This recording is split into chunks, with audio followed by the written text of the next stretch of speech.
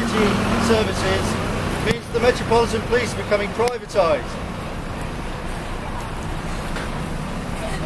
Or are you just doing your job?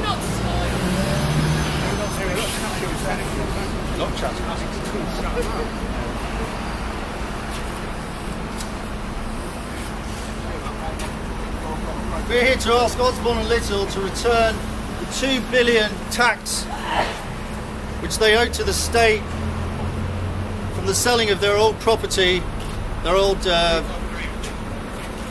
property to an offshore developer based in the Virgin Islands. They reckon there was an £8 billion profit made on that, and the property developers they sold it to owe the state £2 billion. George Osborne said to Parliament that it was abhorrent that taxpayers are using offshore accounts to avoid tax to the state, so we want to keep him to his word and pay back the £2 million he owes the state.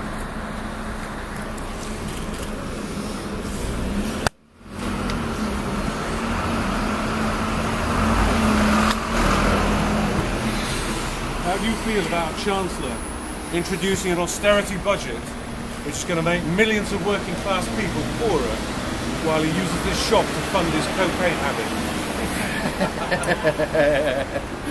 Naughty ladies habit. And his naughty ladies habit.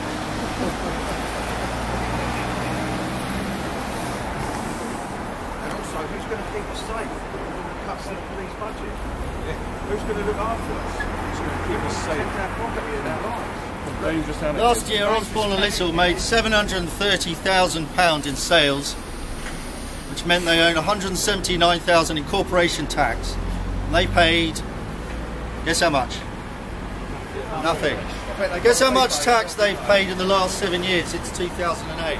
How much corporation tax they've paid in the last 7 years? Nothing. Actually, they've made a profit. They got a tax rebate in 2010. How about that? This is the Chancellor said he's going to cut down on benefit scroungers.